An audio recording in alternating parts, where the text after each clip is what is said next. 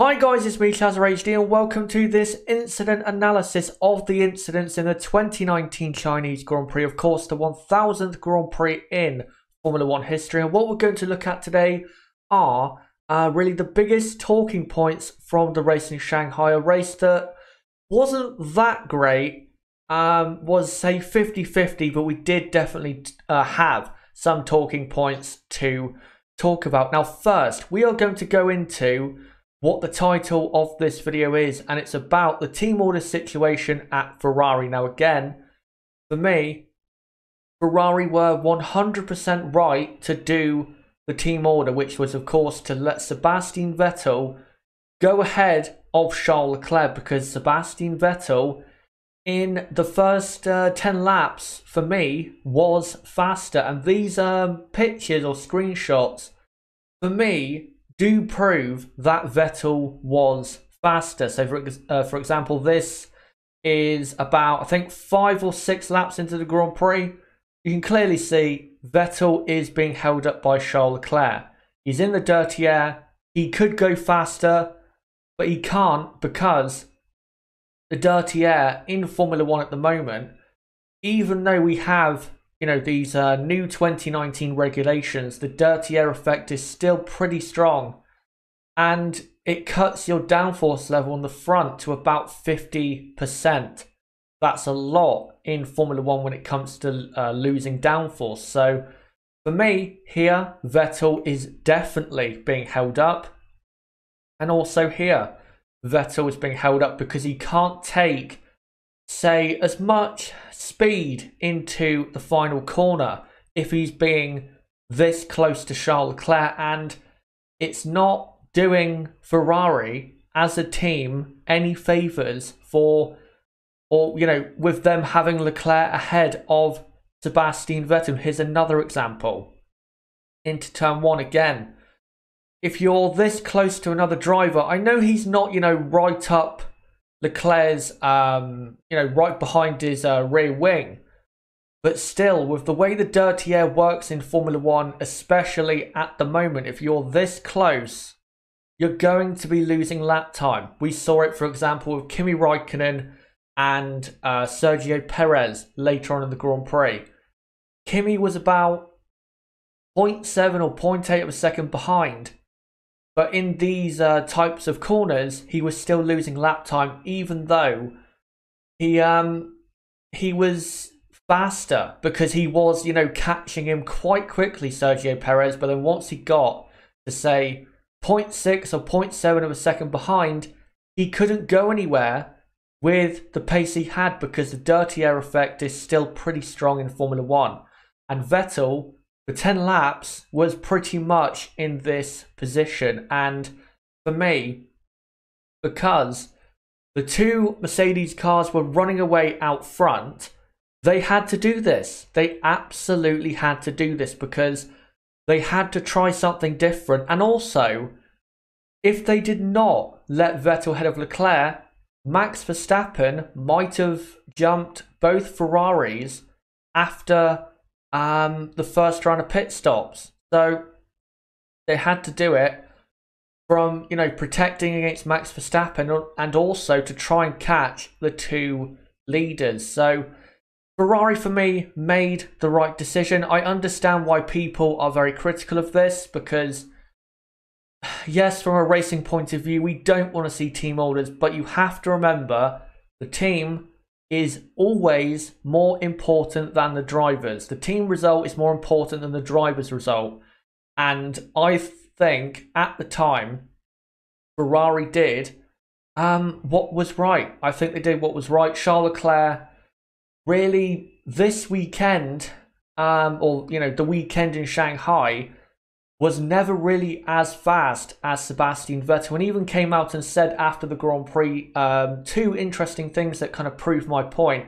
He said, 1, Sebastian was faster, and 2, the reason Sebastian did not pull away immediately after Vettel was let through is because he damaged his tyres having followed Charles for 10 laps. So, and that again is something that really does hurt you when you follow another car, is your front tyres especially get worn out a lot more than they would if you were in clean air. So that's why Vettel did not pull away massively when he was let through.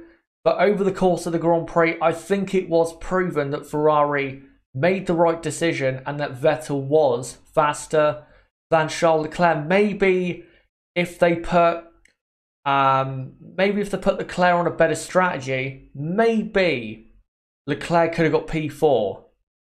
But they were never going to realistically catch the two Mercedes, but they had to try something because, of course, at the time, they didn't know whether they could or not catch the two leading Mercedes cars. So they had to do it, and they did it, and for me, it was the right decision.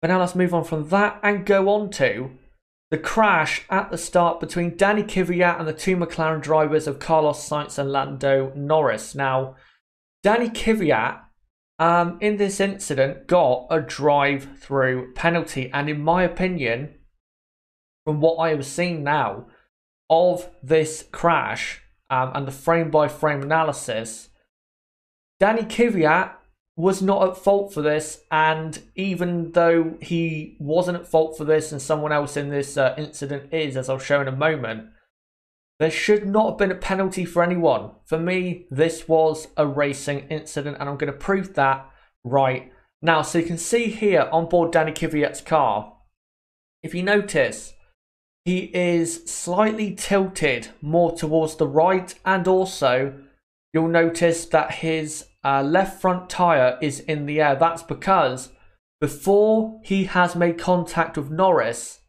Carlos Sainz has hit the rear of Daniil Kvyat and sent Kvyat slightly into the air. So Carlos Sainz really started and I think kind of caused this crash to happen. And because Kvyat then got sent slightly into the air, it then forced him, because he lost a bit of downforce at the time, it forced him closer to Lando Norris. And because Norris was coming back from off the track and then, you know, trying to take the racing line, the contact was inevitable because of how quickly things were going on. The drivers, especially Kvyat and Norris, just did not have time to react and prevent this crash from happening. Then, of course, that is when the crash started, the big one between Kvyat and Norris. But I think this angle here really does prove how the accident was started. So right here, Carlos Sainz, his left front corner of his front wing touches the right rear tyre of Lando Norris. So that's the first bit of contact. And then here, Sainz clips Kvyat, and you can see Kvyat has been shifted slightly into the air. So Kvyat was then hit very quickly. After Sainz hit his teammate, Sainz then hit Daniil Kvyat. And then there, because Kvyat lost control briefly, and because everything happened so quickly, Kvyat was then kind of forced into crashing with Lando Norris. And for me, after that angle and after analysing this crash, for me, if you're going to blame someone for this accident, it would be Carlos Sainz, because he, you know, made contact with his teammate and then made contact with Kvyat, and I think that caused Kvyat to lose control briefly and then crash spectacularly into Norris. So if you're going to blame someone, it would be Carlos Sainz. But for me, there should not have been a penalty because, you know, it's the first lap. Crashes are going to happen. I thought the stewards, honestly, in Formula 1 at the moment were lenient when it came to lap 1 crashes, but for some reason in Shanghai they were not. But for me, they should have been lenient, and for me also this was a racing incident. I don't think any of this deserved a penalty, but there you go. They obviously gave Daniil Kvyat a drive-through penalty, and I think some of that has to do with Kvyat's reputation. But on further analysis, I think Carlos Sainz was the person who caused this accident to happen. And the final thing we're going to analyse is Max Verstappen's attempted overtake on Sebastian Vettel, and Vettel squeezing Verstappen onto the grass. Now, of course, Max Verstappen tried to undercut past Sebastian Vettel. Max pitted around I think lap 15, lap 20. Pitted one lap before, Vettel pitted a lap after. And then as, Vettel on his out lap was trying to get his tyres as warm as possible, Verstappen, having done one lap already before, had warm tyres and had really to go for it if he wanted to beat Vettel. And he tried to go for it at the hairpin. And you can see here he went down the inside, locking up his right front tyre. And then went wide because of that. Sebastian Vettel got the switchback. And then got back past and even forced Max onto the grass. Now, if we analyse the incident further, what I'm going to first analyse is how Max, if he was going to make the move stick, how he would have done so. So you can see here, he's starting to duck out from behind Sebastian Vettel because he knows he's got to surprise Vettel and try and go for it and get the move done and try and stay ahead if he can of Vettel for the next stint of the Grand Prix. And then sends it down the inside. Now, Sebastian actually came out and said that he saw this move coming from a mile back.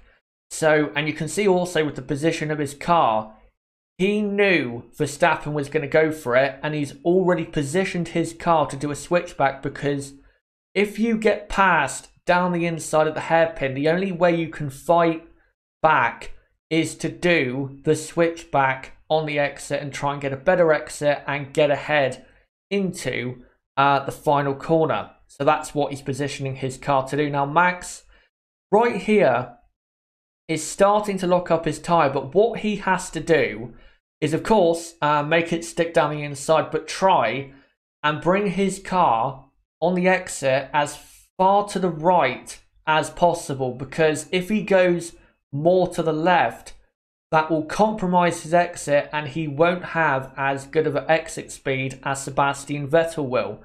That's why Vettel already positioned himself for the switchback. So that's why Max Verstappen, if he wanted to make the move work, he had to position his car as far to the right as possible on the exit if he wanted to make it work. But at this point, because he locked up his right front tyre, he was inevitably going to run wide, and he did on the exit of the corner. And again, you can see Vettel, he sees Verstappen coming, he sees the lockup, and he knows exactly what to do. And then, let's move it on. Now you can see Verstappen is now starting to run wide, and Vettel already has a better run going through the mid part and the exit of the hairpin.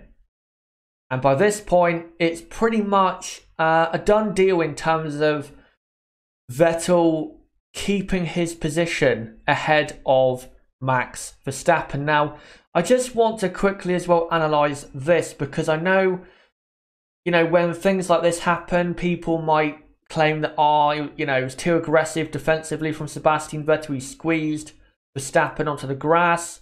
We've seen plenty of occasions in the past where squeezing people off the track or squeezing people aggressively has not gone down well. So I want to really prove that Vettel here is completely in the right, because Max is not on the racing line, and on the part of the track Max is on, the exit and the tarmac for the exit, it gets even tighter on the exit. So Vettel is always going to have, because he did the switchback, he's always going to have the racing line and the better line on the exit of this corner. And Max Verstappen is really forever running out of space. And also, the reason Vettel is in the right is because Max doesn't have enough of his car, for me, alongside to deserve to have all four wheels on the track against Vettel in this move. And also,